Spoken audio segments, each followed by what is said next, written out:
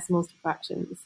The way this is going to work starting off is that I'm going to show you a worked example, and then you're going to have your opportunity to have a go at a similar question. Okay. If you're enjoying my videos, I'll just remind you to subscribe, okay, if you haven't already. So, worked example, convert to a fraction in its simplest form. Now, my top tip here is that you will look for how many decimal places are in this decimal. And in this decimal, I can see one decimal place. So I know that I'm going to have 1 0 on the bottom in my denominator. It's 10, okay? On this one, there's 2 decimal places, and therefore there's going to be 2 zeros in my denominator to make it 100. And then in this one, you guessed it, there's 3 decimal places, and so it's going to be 1000.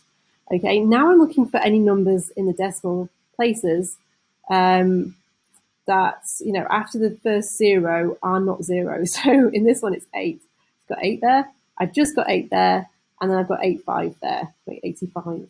Okay, and once we've done that, we've converted it into a fraction, but we haven't quite finished because it does ask us to put it in its simplest form.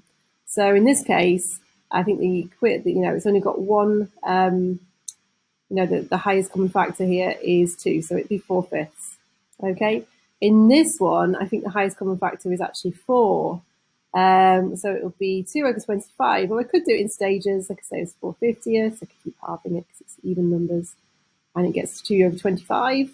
And in this one, here's a top tip.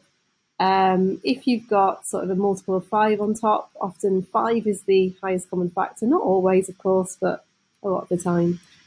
So here, how many 5s go into 85? It's, let's think about this, 17, isn't it? And then how many 5s go into 1000? It's 200. Okay.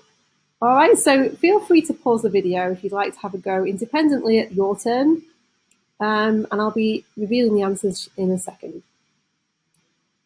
Okay, so I'm going to reveal the answers. Okay, hopefully you've had a really good go at those based on my worked example and been really successful. Here are the answers. Okay, let's go and have a look at some more practice.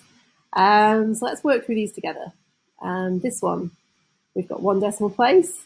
It's out of 10. It's a 6 out of 10. I'm going to cancel that straight down to 3/5. Here I've got out of 100. It's 2 decimal places. 6 on top. That's got to be 3/50. Okay. I'll highlight these as well as we go on. Okay, so there's 2 answers so far. I'll highlight them all at the end. It's probably quicker. 66 over 10. Out of 100, that doesn't look right, 100, apologies, which is equal to 33/50. Cannot go any further than that. 65 over 100 here, that would be 13/20. What's this one then? 56 hundredths. So I'm going to do this in stages, both even. I think I can get it down to 14/25. Can't go any further than that. There's no common factors. This one with 55 hundredths. Again, it's a multiple of 5 up here. It's going to be 11/20. And this last one, 6 over 1,000. 3 decimal places, so it's 1,000. And I think that's going to be 3/500. 3 is a prime number. Can't go any further. So I hope that's nice and clear. Hope you enjoyed that. As I said, don't forget to subscribe if you enjoyed it. There's lots more to come. Okay, have a good day.